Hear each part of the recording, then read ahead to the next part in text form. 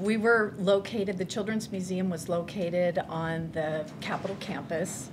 And what that looked like for me is that I had a little tiny office on the top floor where I remember. where the, I was on your board, remember? Yes, I do. And the ceiling was always leaking, so I used to have a funnel that sat above my head that went down to a bucket next to me. And I got a call from the front desk, and they said, "There's a man named Drew who wants to speak to you." And I thought to myself, Drew? I don't know a Drew. Who is Drew? The guy with the funny hat. With the chicken hat. The chicken hat. He's the guy with the chicken hat. And I said, ask him who he is. And they said, well, he's a builder in the area, and he wants to talk to you about the Children's Museum. And I just remember thinking, what the heck does he want to sell me? I always think of Drew as the dad that has a funny stocking cap on, pushing his two daughters up the 4th Street Bridge. And I went downstairs, and that was the first time that I met our Drew. So when my daughters were young, we had a double stroller, and we were at Arts Walk, and I bought a chicken hat when that would have been 2004, 2005, and I've been wearing it ever since. And to the point now where they get a little embarrassed when I take my chicken hat out, but I still do. You know, he's like Pee Wee Herman in that regard. And he came up to my little office, and he sat in front of me, and he started talking to me, and he said, I want to help build a new children's museum. And I can remember just looking across the table at him and thinking, what's this all about? He comes into my office and he says, I know this is a dumb idea, but I want to bounce this off you. And now you have to remember, we didn't even have a space, we didn't have money, we didn't know how we were going to get to a new children's museum. He's got passion for certain things that are, you know, that are very infectious. The only thing that we knew at that point was that our lease was going to be up at the state capitol, and they were going to tear down that building. This is our fish campaign. You probably all received 100 mailings to buy a fish.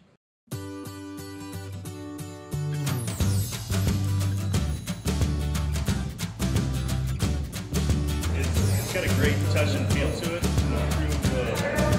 Big rub.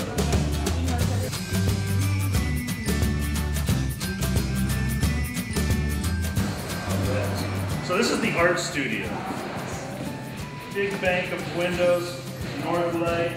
Drew was instrumental in the construction and the creation of the Hands-On Children's Museum. That's actually called a big-ass fan. He was down there day in and day out overlooking the project. So the role play that's going to happen here is going to be all sorts of, parents get out of the way and let the kids go. And it's really fun to watch kids who want to be entrepreneurs. You stuff them in, and then they shoot around and spit out, and then you gotta go catch them. This is a 2.5-story climber that wrap around the stairs that feed a circular tube slide that flush the kids out. No, it's not a water slide. So that's the kind of guy he is. I mean, he puts his heart and soul into this community because he loves it, and he really enjoys seeing the community become a better place to live and to raise families. Drew is the 5th generation of the Phillips family. Drew and Jim are 5th generation in construction that has started with not just his grandfather, but his great-grandfather and his great-great-grandfather. You know, some of my earliest memories as a kid are playing with my sister and our friends. We used to live over on the Highway. We'd come down to the park and play. We would take the brewery tours over and over again, where we would steal pop after pop after pop. Not steal, they'd give it away. I think it was Drew's grandfather actually built the tasting room and part of the brewery facility. You know, my engagement photos with my wife and my 3 dogs are on the rocks just down here on the water. That park is an incredible treasure inside of our community. And most people don't realize it. It's actually not a city facility. It actually is owned by the Olympia Tumwater Foundation. The park and the Schmidt-Manson property and the scholarship programs are all the pieces of the Olympia Tumwater Foundation that the Schmidt family put together 50 years ago as a benefit to the community and something that we strive to help keep going.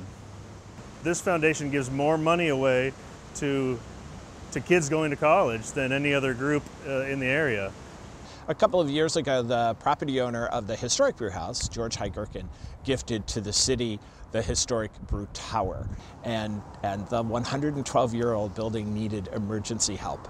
We needed to do some emergency improvements right away to stabilize that building, to put a temporary roof on it, and to close up the windows. And we did not have funding to do that. And Drew, quite frankly, took a leadership role in bringing his own resources of Forma, and connections that he had in the community. One Christmas, Drew and I spent at Capitol High School because the roof had collapsed due to some snow loading. And so we did a big renovation and an emergency repair there.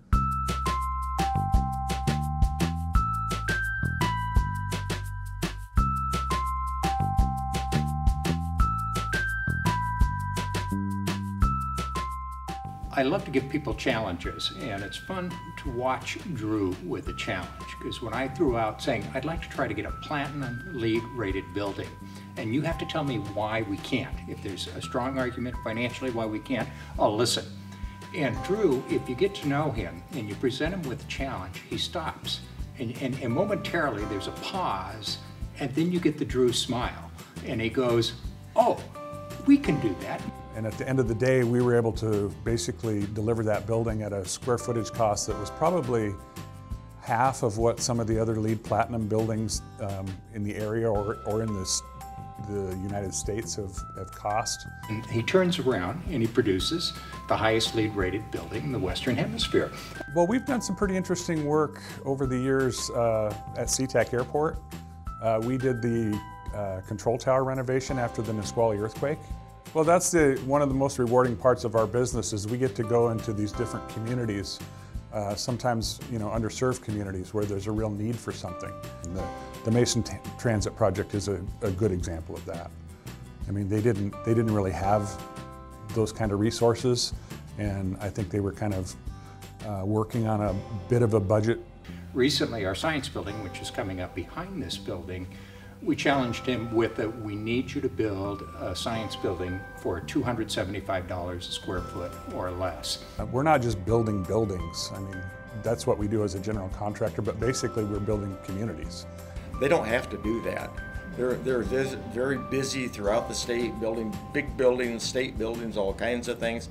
They don't have to take the time to do that, but they care.